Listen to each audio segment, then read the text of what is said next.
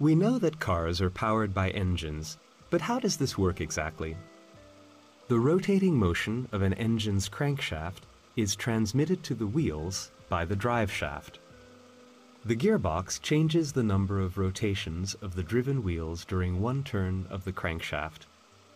In low gear, the output of the engine is high, but the speed is low. In high gear, the car is faster and uses less fuel, but accelerates more slowly. Unlike four-stroke Otto and diesel engines, the Wankel engine contains rotary pistons. The spark plug ignites the mixture of air and petrol in the engine. The explosion pushes the rotary piston and the shaft turns. The four strokes of a typical Otto cycle occur in all three combustion chambers of the Wankel engine. That is, 3 power strokes occur during each full turn of the crankshaft. The animation shows the processes taking place in one of the 3 combustion chambers.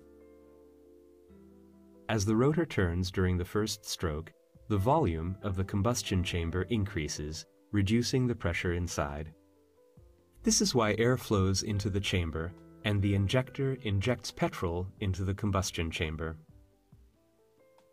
During the second stroke, the turning rotor compresses the mixture of air and fuel. The third is the power stroke. The spark plugs ignite the compressed mixture of fuel and air, and the explosion forces the rotor to turn. The exhaust gases are expelled through the exhaust manifold during the fourth stroke. The construction and operation of Wankel engines are simpler than that of reciprocating piston engines, although the widespread use of these engines has been prevented by excessive wear, poor lubrication, and greater environmental impact.